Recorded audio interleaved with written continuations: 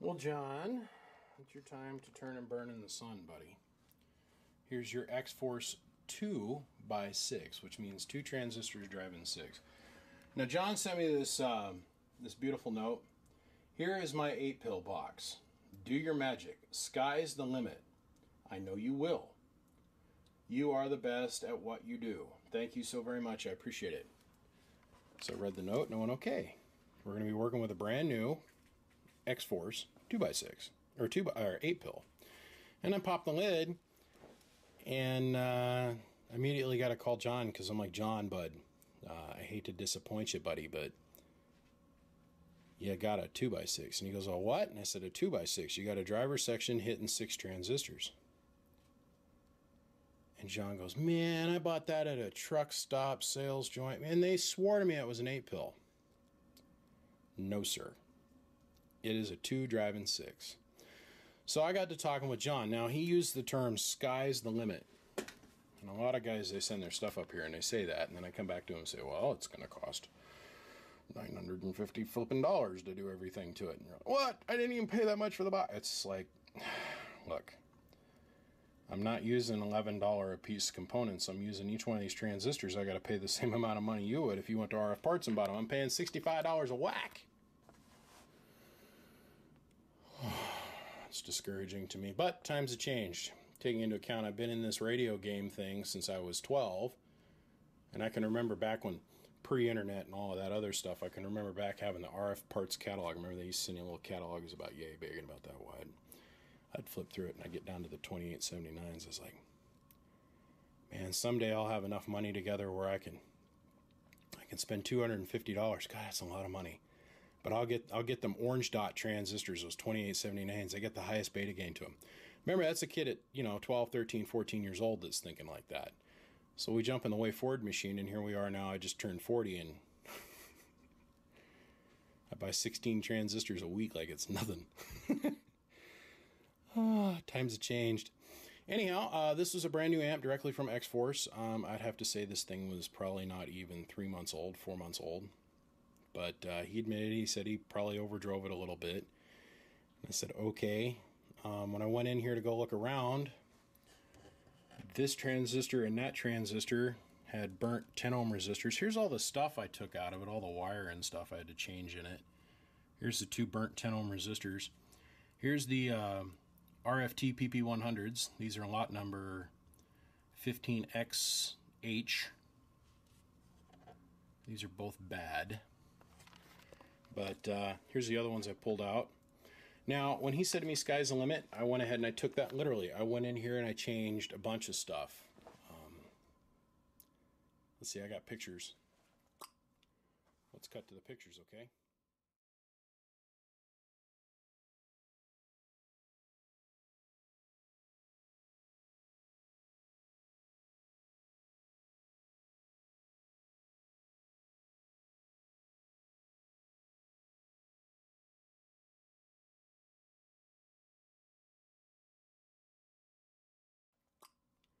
Let's cut to the pictures, okay?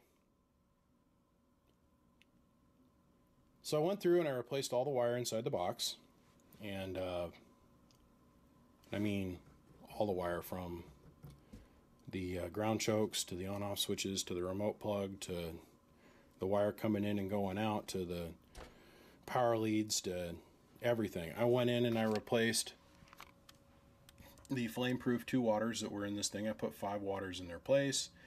And then I put a match set, match beta gain set, and when I mean matched is I mean within 1% matched. Red dot Toshiba 2879s. And added new power wire for the distribution, new power wire here. Pulled out the PP80s, I think is what they're called. Pulled the PP80s out and put 2290 Toshibas in there, which were also beta gain matched within 1%.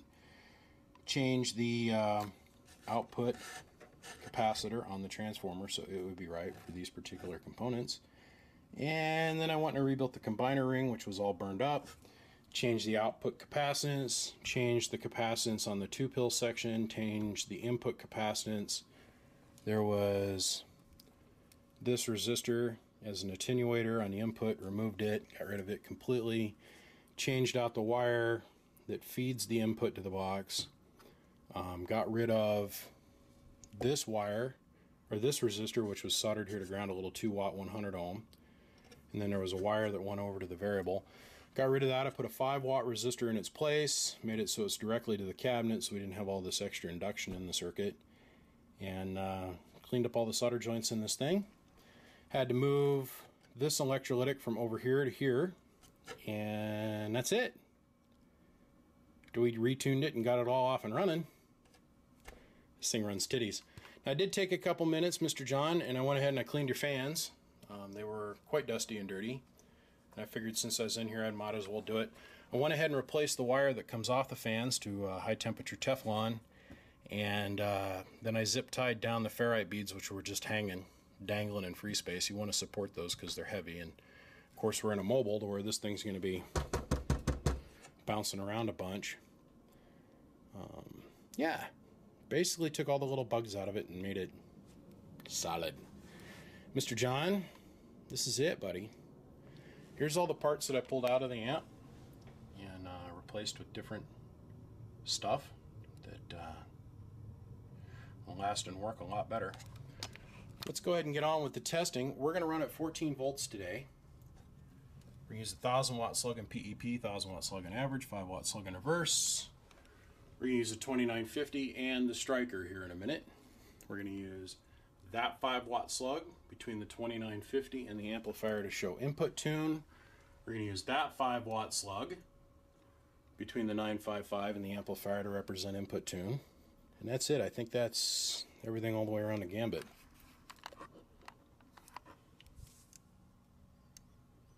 Show it from both sides.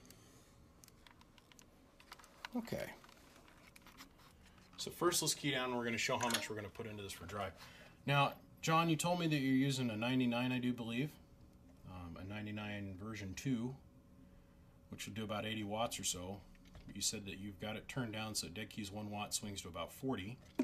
Hello, audio. We're going to put 20 watts of drive in this thing, and I want to show you something. 20 whole watts, right? Hello, audio. Watch this. Turn the amp on. Well, that's the other thing, is I wired your switch so up was on and down was off, instead of the other way around.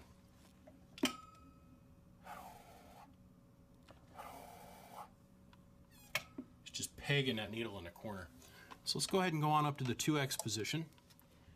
So now full deflection on this box, or full deflection on the meter all the way over there at the 50 marker, the 100 is going to be 2000 watts. So right in the middle, looking at that bottom scale there, the 20, the 40, and the 60, that hash mark that's right in the middle, right about here, that's going to be about 1000 watts, right? Hello, audio. Hello, audio. It's about 400 bird. Hello, audio.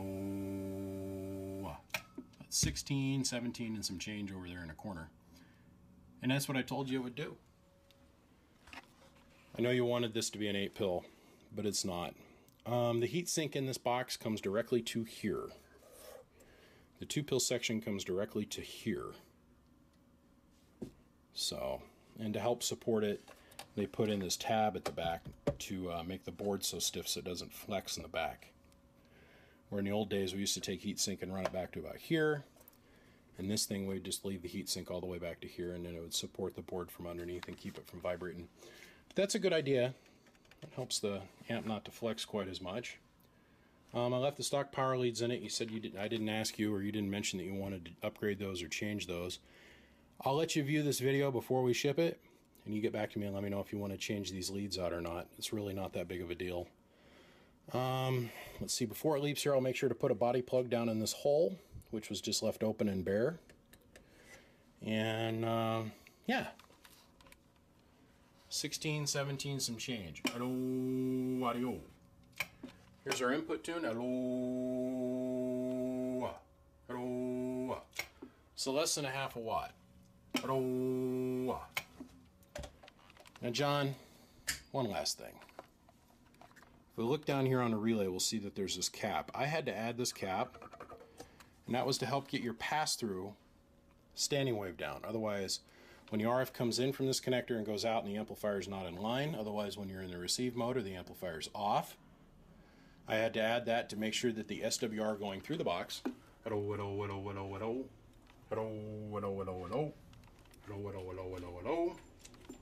is within specifications. So let me hook up the 955 and we'll try it with a whole lot more drive. Alrighty. We got the 955 hooked up, and that's all we changed. So, shut this off. Let me show you some input drive. We got to go back to the 100 watt setting, or the 1000 watt setting. Hello, audio. So now what we're creating is what we've got ourselves here is a dual final MOSFET radio that puts out about 90 watts. The same as what your Galaxy 99V2 will put out. So with 90 watts of drive, let's go back over to the 2x setting on the meter. Check this out. Hello, audio. Hello, audio. Now we're getting up there to about the 1800 watt mark. Hello, hello, hello, hello. Still less than a watt of input reflect, which is great. Taking into account we're jamming 90 watts into it. Hello, audio. Hello, audio. It's working fine. John, you're all done, bud. I'm going to put the lid on it. I'll get a shipping quote. I'll get with you, and we'll get her sent off tomorrow. Gentlemen, my name is BBI. Without a shadow of a doubt, I'm the biggest mud duck in Idaho. Come check us out. www.bbiamps.com. Come find me on Facebook, Twitter, Snapchat, Instagram, and of course, right here on YouTube. If you like what you've seen, subscribe. Follow along. Make sure to click the box down here on the bottom left, down there on the bottom left, to get notifications. That way you can follow along with everybody else. Guys, I appreciate your all support. Now I want to tell you and remind everybody the weather out here in the Northwest has been shit. It has been horribly bad.